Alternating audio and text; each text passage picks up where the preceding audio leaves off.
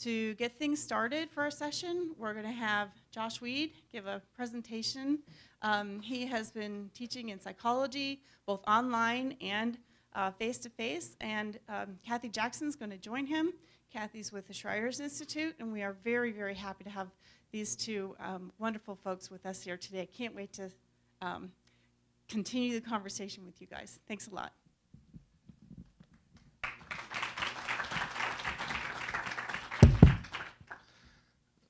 Well, I'm not going to be up here rapping. And I didn't realize we were going to have to follow such enthusiastic individuals. But I am excited, though, to be here. It's a little bit different than what I usually do in the classroom in terms of giving talks.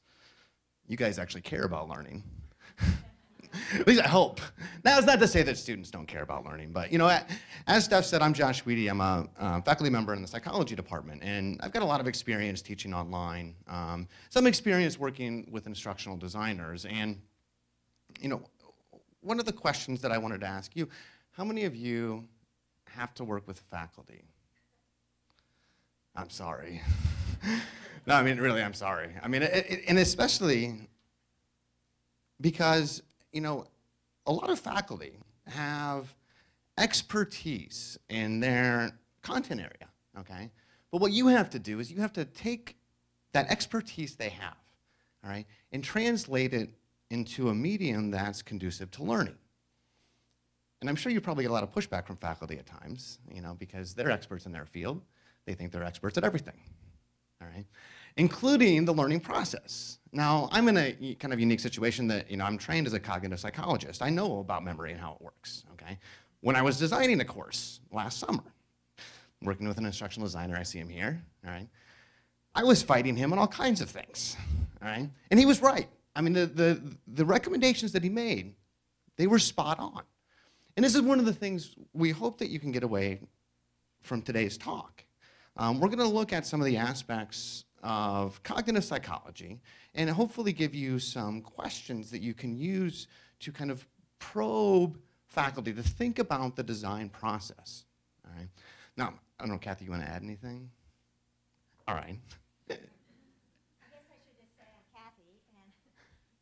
Kathy.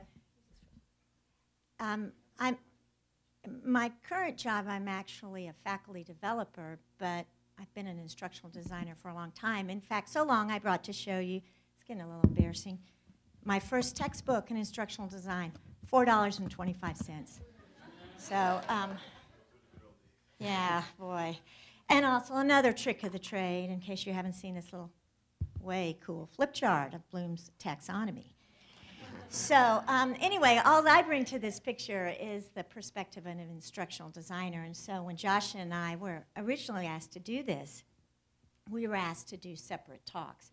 But then we realized there was so much overlap, it would be more fun. Not fun like your type of fun, but fun if we combined and sort of looked at this from the perspective of how you would use this information.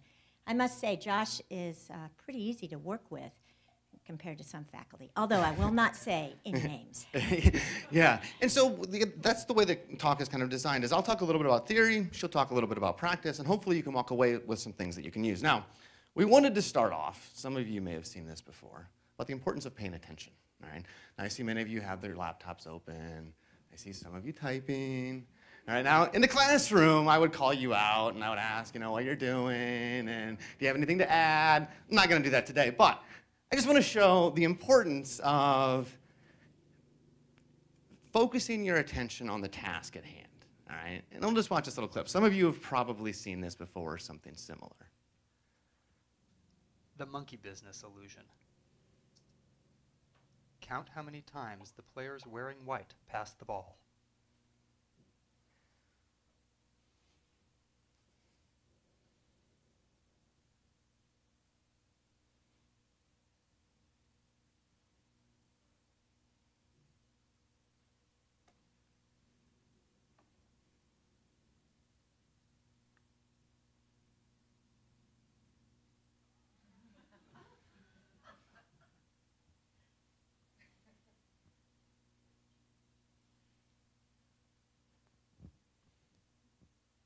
correct answer is 16 passes. Did you spot the gorilla? So how many of you saw the gorilla? How many didn't see the gorilla? How many of you have seen this video before? A few. This exact one? For people who haven't seen or heard about a video like this before, about half missed the gorilla. If you knew about the gorilla, you probably saw it. But did you notice the curtain changing color or the player on the black team leaving the game? Let's rewind and watch it again.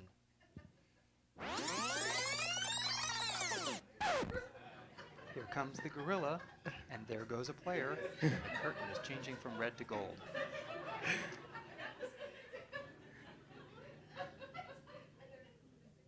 When you're looking for a gorilla, you often miss other unexpected events. And so that's the importance of paying attention. I mean, you were looking right at the screen, and you missed everything changing in front of you, all right? And so one of the things we want to highlight is that hopefully you'll be paying attention as we go through the talk today. Now, as I mentioned, I'm trained as a cognitive psychologist, and so what we look at a lot, how we represent information. I mean, that's really what cognitive psychology is. Whether it's, perceptual experiences. You don't directly perceive anything. Your eyes collect light.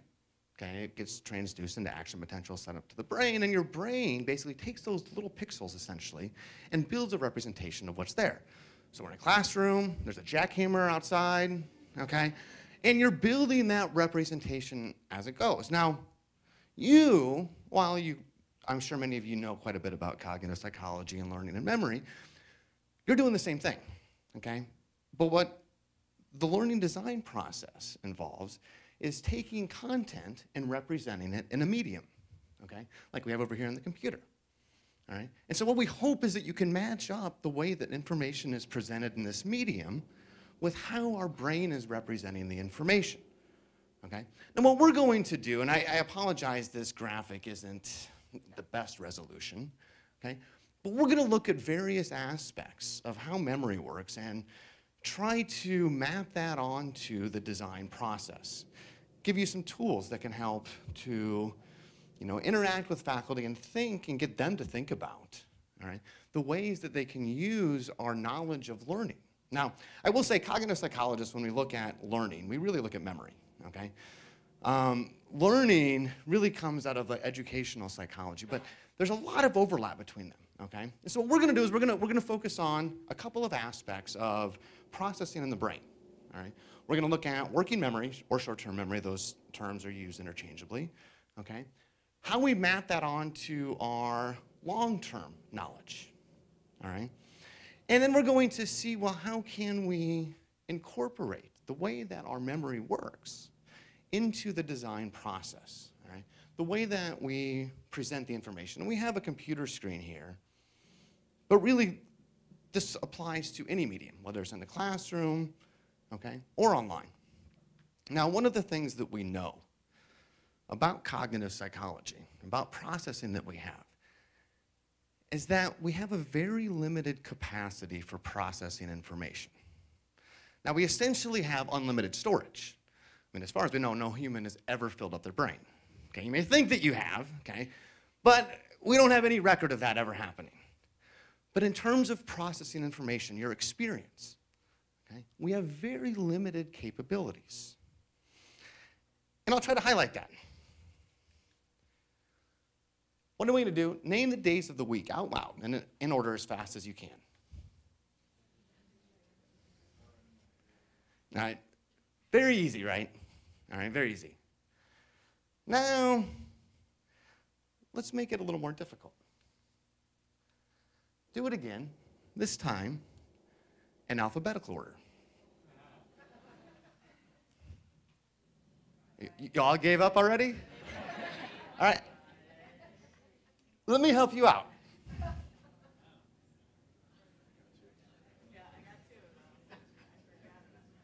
Is it a lot easier now? Much, much easier. All right. Now, the reason is, when I had you name them in alphabetical order, there's 7 days. Okay? That's far beyond your capacity to process information. Okay?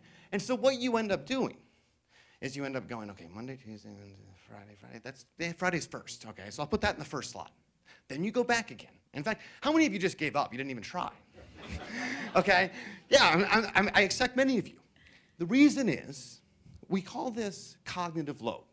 Whenever we're, experiencing anything, there's a certain amount of what we call cognitive load inherent in the task.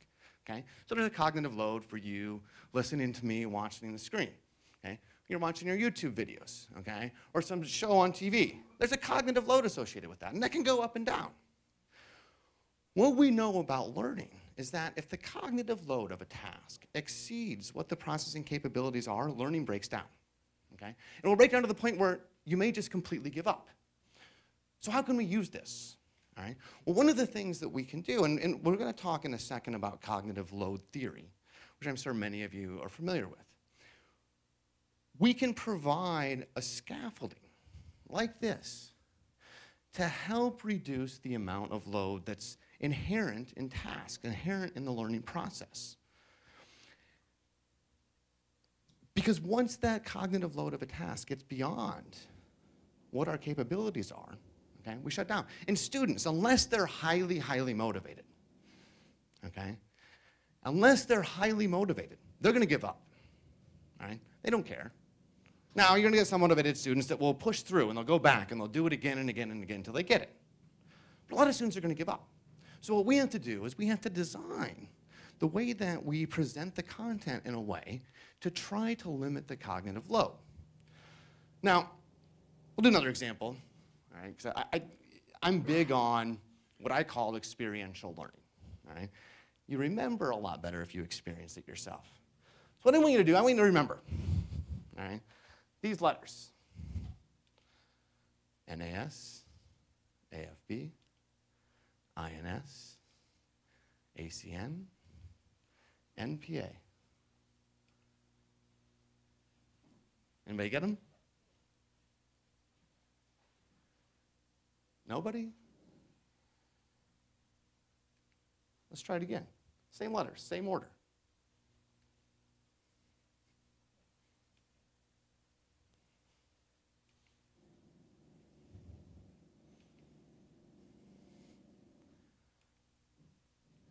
Now how many got them?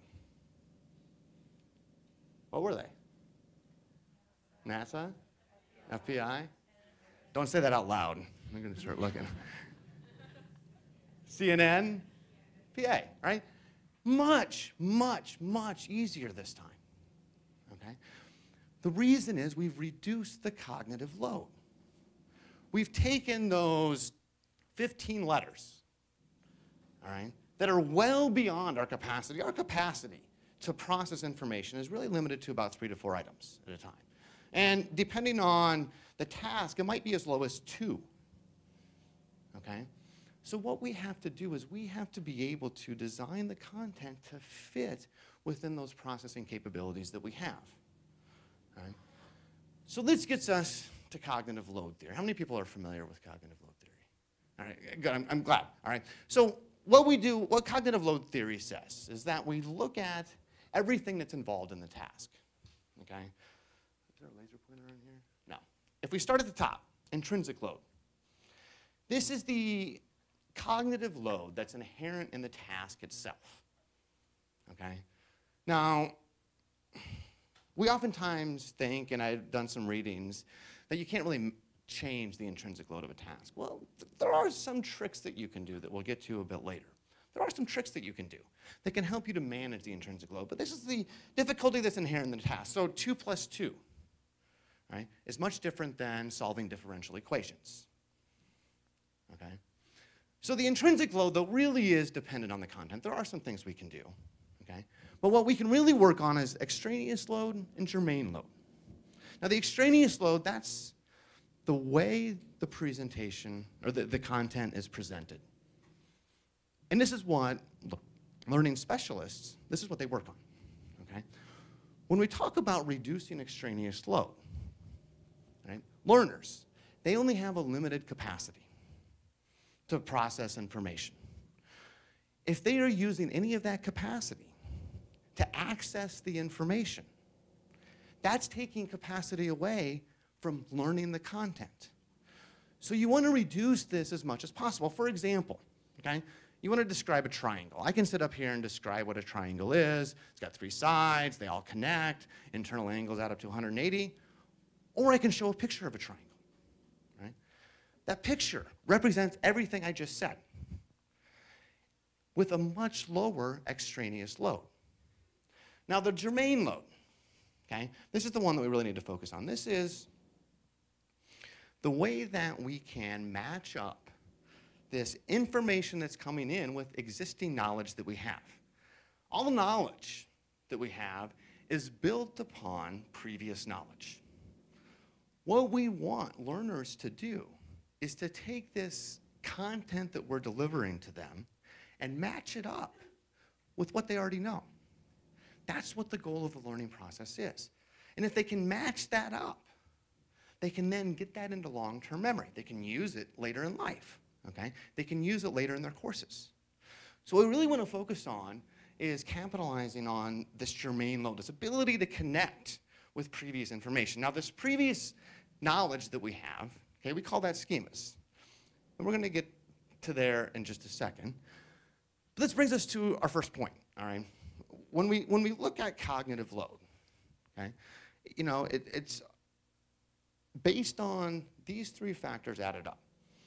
If the cognitive load exceeds processing capabilities, learning will break down, okay?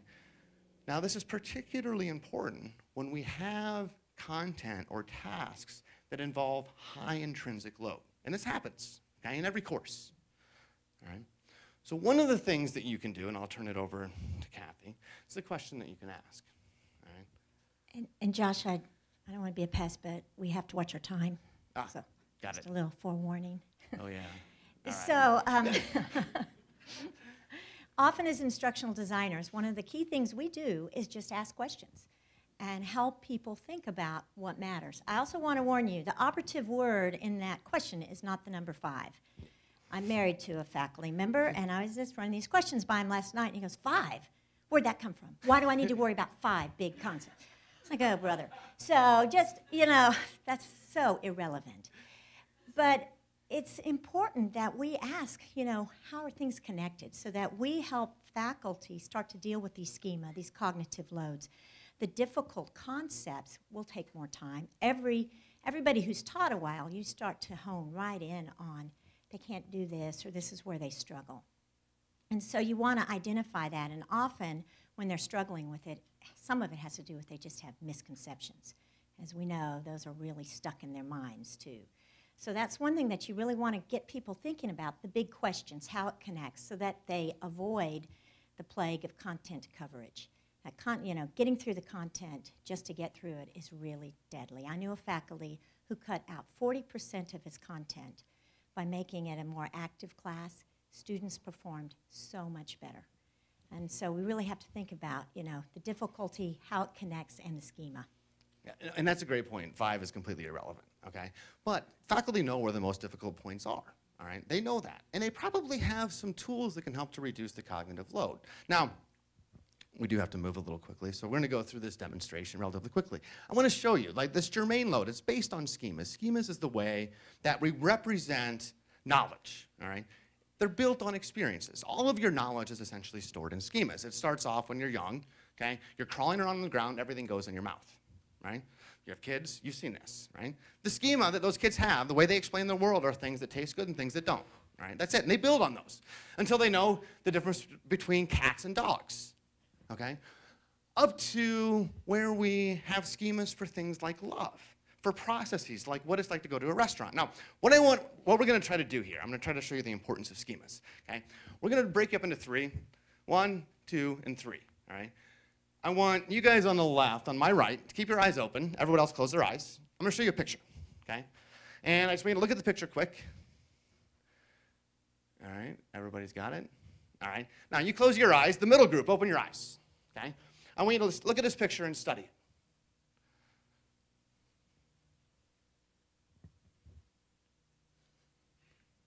All right, now close your eyes. And cheating over here. Now the group over here on the right side of the room, open your eyes. All right? Now, what we're going to do, everybody can open their eyes again. Okay? I'll read you a little story. If the balloons popped, the sound wouldn't be able to carry since everything would be too far away from the correct floor. A closed window would also prevent the sound from carrying, since most buildings tend to be well insulated. Since the whole operation depends on a steady flow of electricity, a break in the middle of the wire would also cause problems. Of course, the fellow could shout, but the human voice is not loud enough to carry that far. An additional problem is that a string could break on the instrument. Then there could be no accompaniment to the message. It's clear that the best situation would involve less distance. Then there would be fewer potential problems. With face-to-face contact, the least number of things could go wrong. Make sense? Does this make sense? Raise your hand if it makes sense. What are you guys doing over here? I knew you guys were the smart ones, right? The reason is, I put a schema in your mind. Here's the pictures that were shown. All right? Now, you guys over here, you guys really got screwed, okay? There was nothing there to help you out, okay? The group in the middle, this is exactly what that paragraph was describing. I gave you a schema that you could put those pieces of information in, and it makes sense, okay? Over here, the pieces are there, but they're not in the correct order, all right? So it's a little more challenging. I mean, how many of you have received some content from a faculty that was like that paragraph that was there, okay? If that's the case, okay, if you're not understanding it, how are the students going to understand it? You know, we have to match up the content with schemas that they have, all right? Now, this is going to depend a lot on, you know, the nature of the course. Introductory courses, okay? They often come in, the students, the learners, with no knowledge. We have to build those schemas for them. Now, they're going to have past experiences that they must build upon. That's how learning takes place.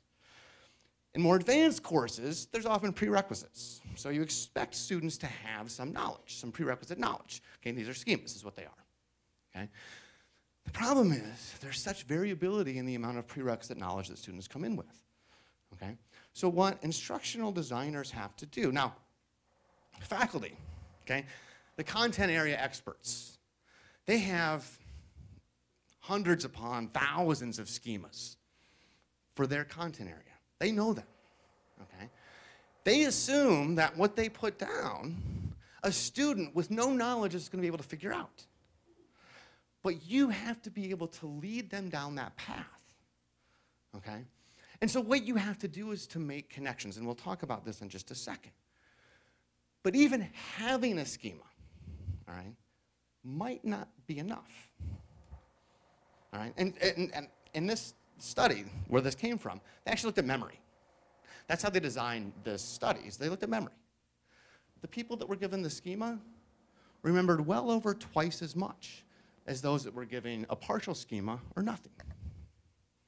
All right?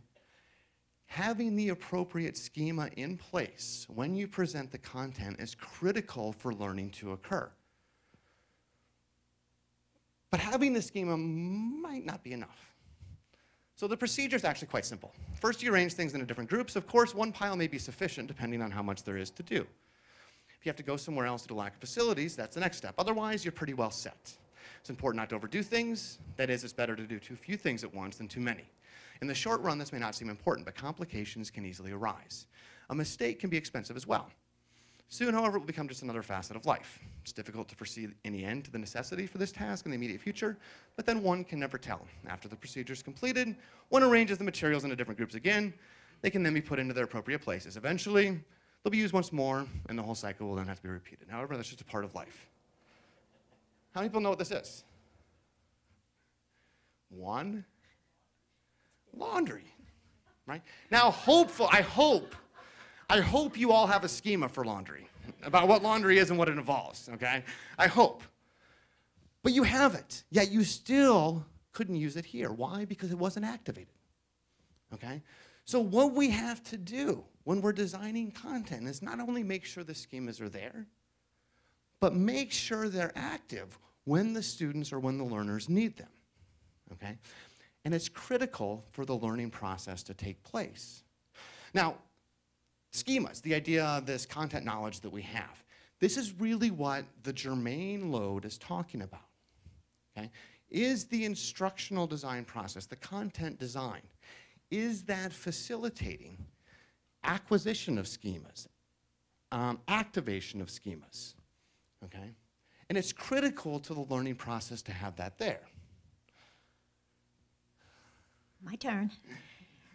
So we're looking at how do you connect it so that students are activating their schemas, but you really have to think about what's significant and helping them find meaning in it so that it's just not isolated facts. A lot of students will remember things. If you look at visuals of how they remember things in a concept map, they're not connected. And what we really want to do is help them make connections. So when you're working with faculty, you might ask them, you know, what are the connections? How can you make this go through a lesson? Worked with one faculty one time, designed a course, and then he went and asked other professors, and we put it on little videos where someone would say, now when you take ME 302, you'll be using free body diagrams that do such and such. So right there, making the connections and making them so they would see this is how it's all going to come together. Yeah. No, and that's a really important aspect of it. I mean, you can do this at a course level, you can do it on, you know, kind of an assignment level, at a program level. I mean, you're building these schemas, and you want to reactivate them as much as you can. Because the way our long-term memory is stored is it's stored in this kind of web. Things that are associated are stored together, all right? And so as you bring this up in the design process, faculty and you need to look for places where we can make connections with earlier material, where we can preview the future, okay? Because that's what's going to strengthen all those schemas, make that and make learning happen. Now, this is a modification somewhat of what I do in the classroom, all right?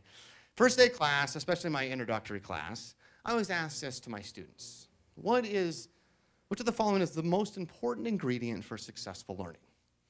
So the intention and desire to learn, paying close attention to the material, learning in a way that matches your personal learning style, the amount of time you spend studying or learning, what you think about while studying or learning, all right?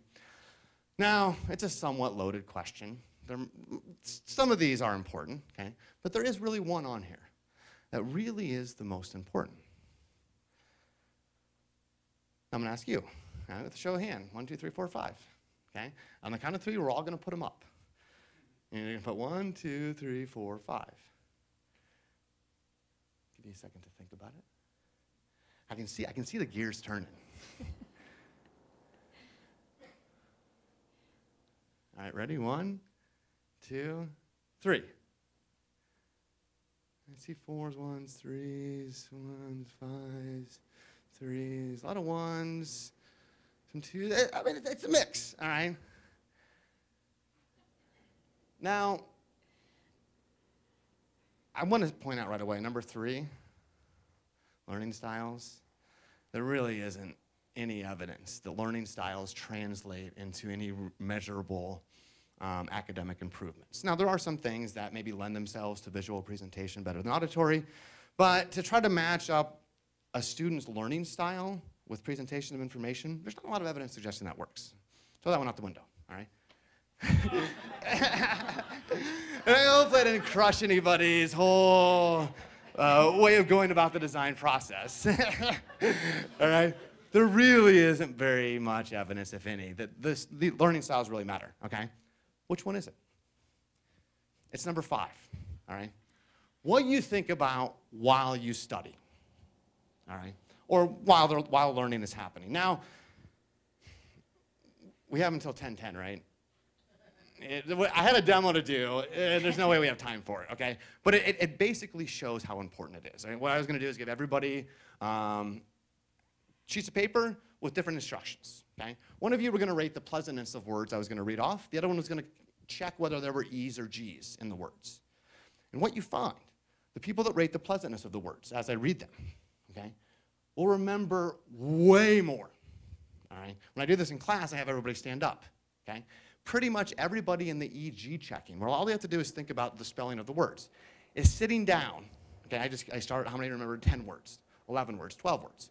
Everybody in the EG checking group is sitting down, while almost everybody in the group rating the pleasantness is standing up, okay?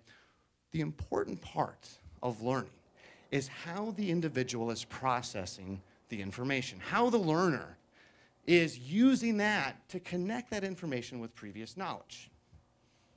Okay? Now, where this comes from is a work from a while ago by guys named Craig and Lockhart, looking at levels of processing. Okay?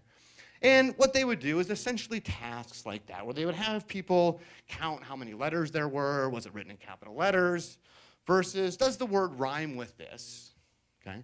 Versus, would this word fit in a sentence? And they looked at the different ways that people were encoding information, all right? And they found that if you processed originally the information at a deeper level, you thought about the semantics, you related it to yourself, you experienced something, memory was much better, and in some cases 6 times as high as processing at a shallow level. So what does that mean for the design process? You really have to think about how the learner is interacting with the material, okay? One of the things that we know is it's kind of this idea of active processing, okay? Now, a lot of times in the classroom when I teach, I'm up there lecturing, the students are listening while they're checking Facebook, they're doing online shopping, okay? And they're not really thinking about the material, okay? But what you need to do is you need to get them to process it. I mean, I can ask you, how many Seinfeld fans are there? You remember Keith Hernandez? Yes, yeah, in fact, all right? Now think back to the first time you learned about working memory. Remember anything about that experience? Probably not, because it was in a lecture. Okay, maybe you read it in a book. All right? But watching Seinfeld, it's an experience, okay? It makes you laugh. It makes you cry, okay? There's emotion tied to it. So what you need to do in the design process is find ways to get the learners to interact with and actively process the information, okay? It can be as simple as just adding a YouTube clip, popular media, okay? TV shows, movies, all right? Those are the things that students remember. Okay, in fact, I've had students, I teach the introductory psychology class, and I teach one of the research methods that they take much later, okay? All the students say, oh, I took your intro class, and I really liked it, and I'm like, what do you remember, okay? They remember the demos and the videos that we did, right? That's what they remember. Now, when I probe them a little bit, they can come up with the topics we talked about around those, okay? But it's because they were actively processing the information, okay? That's what led to the stronger memory. So when we think about the deeper learning, it's really just getting students to understanding. As we know, memory is just the residue of thought. If we think about it, we'll remember it. And so we want our students to be thinking about things and applying it. And so a lot of this has to do with how we're asking students to process the material. It's not only what we're doing in class. Do we have an active classroom? Are we showing them things? Are we getting them to do? But it's a lot about assessment. Do we ask them to do performance-based assessment? Do we ask them to do things that really require thinking? So as we can go through a lot of activities, I think, that really don't prompt deeper thinking. And so you've got to be pretty particular about it. And you can come up with some ways that I really think promote a lot of deeper thinking. The shallow learning, sometimes it is necessary. There are some things you just have to know. I mean, facts are important, but you probably don't have to spend a lot of time teaching those. And one of the things that you can do along these lines is you don't have to have your assessments get to this. You can just throw something in the content like, how is this related to this? Just pose the question there. Okay? Students will read that, and they'll think about it. That's what you want them to do. Okay? They don't have to write out an answer and get it checked. In fact, there was a study that was done where it's unpublished results. I'm not really sure why it was unpublished. I don't know the author directly. It was secondhand. I heard this story, where they had people, after reading, they just submitted 3 questions, deep questions, that, as deep as they could about the reading. They submitted them. That was it. They didn't answer them. Nobody checked them. Okay? The students that just wrote those 3 questions performed significantly better than the ones that didn't. Just writing the questions, okay, forced them to think about the material at a deeper level.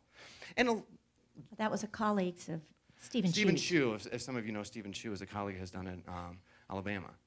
All right.